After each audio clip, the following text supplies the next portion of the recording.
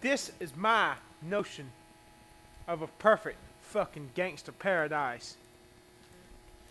You see this shit? You see this shit? Hit the back fucking alley. Now this is a fucking back alley. Absolute perfection. Look at all this fucking trash. Look at that graffiti. You can't see because it's this shitty camera. The only thing that's missing is a few crack needles and maybe a hobo sleeping over there and maybe a few gangsters back here dealing some fucking drugs. I'm in heaven. I've died and gone to heaven. Gangster paradise, that is. You know, with the shooting of Senator Gifford, which it makes me unhappy that a woman was shot, she should not have been shot. I feel bad. I wish you the best, Senator Gifford. I wish you could be back better than what you were when you were normal. But anyways, I read a newspaper in an article where it's getting kind of hard to find veteran congressmen and senators because their asses are being voted the fuck out. And now you got this goddamn Obamacare. From what I heard, I could be wrong, the Supreme Court doesn't want to rule on it, so they're going to leave it to the states. Obamacare needs to be tossed out on his fucking ass. I don't need government telling me what I can and what I cannot buy and what I have to buy. Government, stay out of the fucking private sector.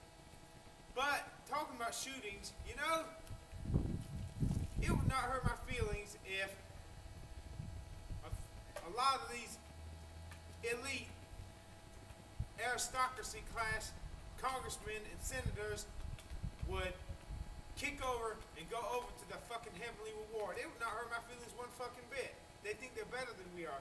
That's another thing. They have a clause in Obamacare that exempts elected officials, congressmen, senators, and the president from having to obey their own law. That tells you they know that it's a shitty law.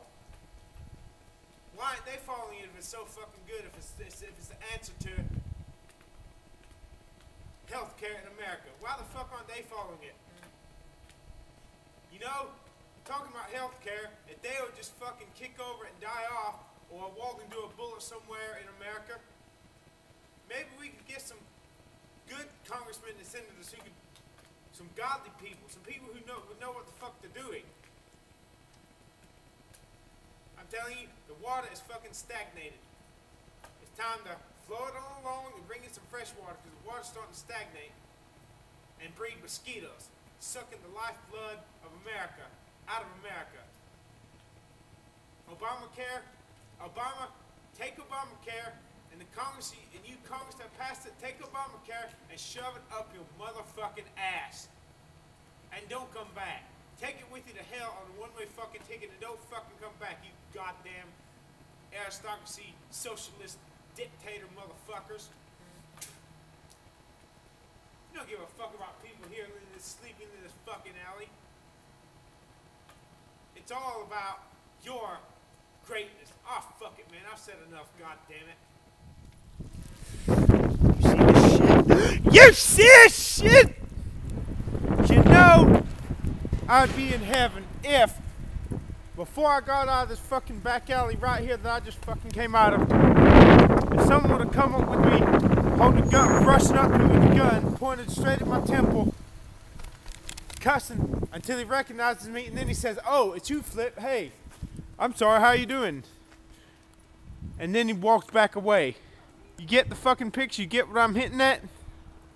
And then as I'm leaving, you hear the music of the club start booming. And you see 3 or 4 of them coming out of the back door shadily to smoke a joint in the safety of this back alley. Damn. Why can't this city be a fucking gangster paradise, goddammit? Instead of a fucking ghost town, goddammit. You know, I may have to face the facts. Those are shadows of a past we can never get back to. Just like the days of Prohibition, the black cars driving up with guys in the back with Tommy guns, happier days. I guess we'll never go back to the way things were in the 80s. I guess now I had to go back to the stale ass fucking bullshit. But you know what? Fuck this shit.